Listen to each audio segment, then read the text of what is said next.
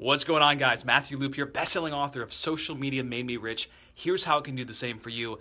And I wanted to shoot this real fast to tell you to spend the money on professional photos.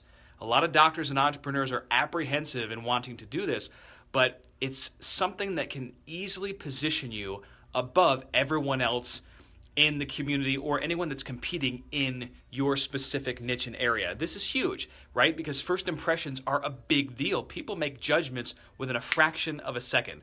So we want to start off on the right foot. Hire a photographer that all they do are professional photos, and you'll be amazed how great they can look. They can make your practice, your business, and or your brand appear publicly. Very powerful stuff. So one, they make you appear professional from a first impression.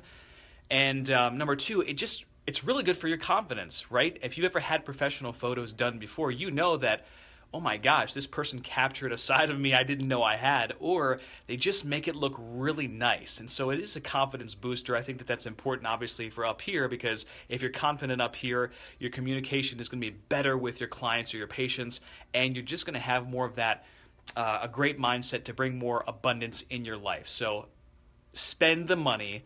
Get professional photos. You got it? All right, guys. Hopefully you're having a fantastic day. If you like this content, show me you're here. Click the like button below. Give me some hearts. Thanks for joining me, everyone. And I will continue to deliver these awesome Facebook Live broadcasts because it seems everyone's finding value out of these.